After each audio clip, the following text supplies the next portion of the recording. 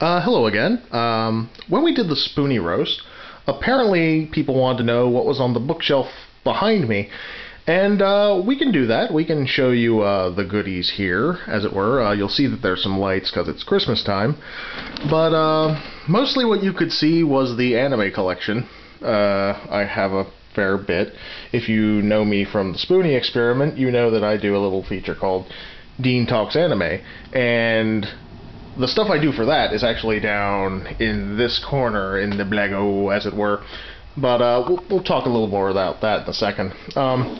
Much like any geek's bookshelf, I have toys and video games for the PlayStation 1 and more toys and Wii games, PlayStation 2, Xbox, yada yada. Moving on, TV, DVD, and everything you can see.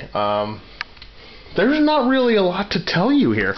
I don't know exactly what you're expecting from me. I can tell you, oh, this is the good stuff, that's the bad stuff, or this, that, and the other, but in reality, I don't know what you like, so not sure what to tell you. You asked, that's what's there. Other people make it look easy, like, oh, well, I'm going to recommend Monty Python's Flying Circus because everyone recommends that. Or, oh, here's some good classics. If you ever get a chance, check out some older Kurosawa films.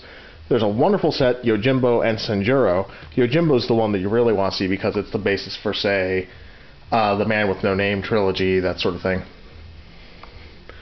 When it comes to the toys, I actually have a couple of favorites here. I really like this one for Mappy because it's one of my favorite games I ever enjoyed as a kid. And there's always fun stuff coming out in Japan.